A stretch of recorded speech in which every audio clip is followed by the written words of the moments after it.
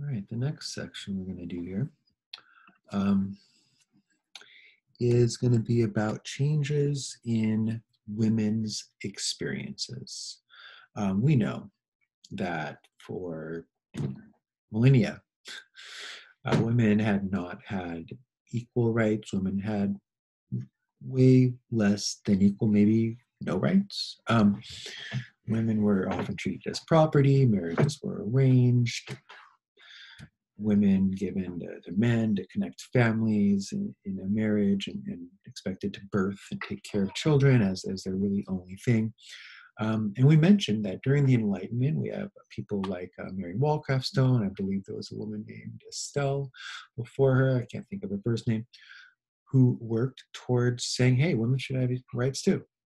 And we're going to find that during this period of great change in society, one of the great changes is that women are going to fight for and eventually earn some rights. Really, the most important right was the right to vote. But before we get there, we're gonna start with the fact that women also had now new job opportunities in the cities, right? These non-skilled labor jobs like um,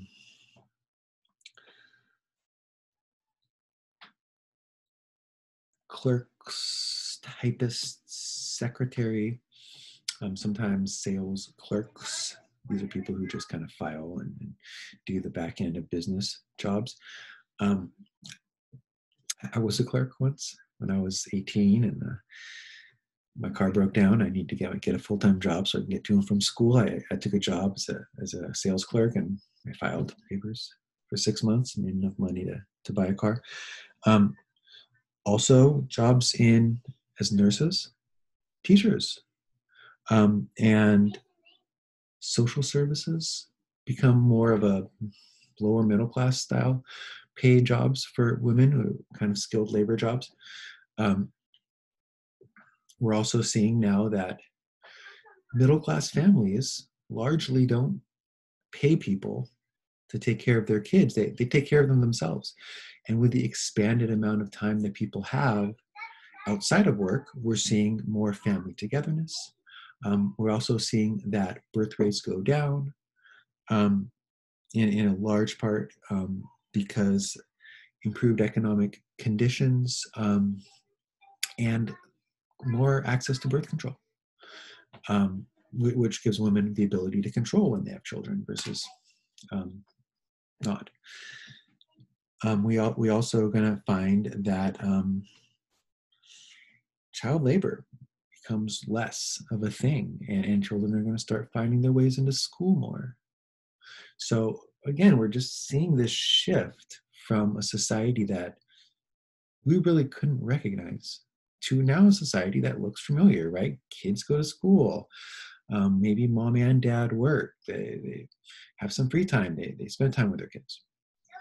Um, and a lot of this also we're going to find now this movement of feminism.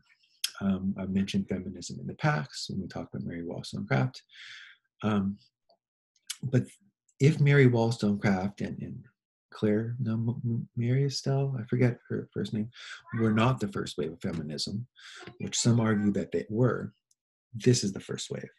Or maybe this is the second wave, the women's suffrage movement, women demanding the right to vote. And when women have the right to vote, now you can't exclude them or they will vote you out.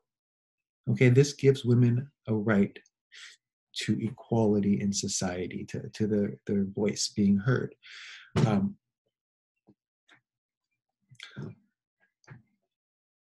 Women like, so we're going to see that in the late 1800s, a movement begins. Women start to have meetings where they would show up and say, look, we need equal rights. We need to stop being treated like less than equal people. And the way to do that is to get the right to vote. Keep in mind that slaves had the right to vote in America, although kind of made very challenging and difficult in the late 1800s due to Jim Crow laws, but women didn't. Okay, and women said, look, there's no reason why we shouldn't have the right to vote as well. This same movement is going to try and work to end alcohol. Okay, it's not well publicized, but the women achieving the right to vote in this country, which came 20, 30 years after a lot of European countries, um, was corresponded with the 18th Amendment to the Constitution, which was prohibition. And the reason that the women's suffrage movement fought for both, because largely, well, bars back then were more like saloons. Think Wild Wild West saloons, male only. Okay, and oftentimes what would happen is these men would work these really long, hard jobs. They would get off work and they would go to the saloon, and then they would come home drunk to their family. So women who fought for the right to vote during this period are also going to fight to end alcohol. Now that doesn't last. That prohibition only lasts for 13 years, and they overturn it. They say that was a mistake. But women do also earn the right to vote in our country after World War I, around 1919. An amendment is passed that says women do have the right to vote.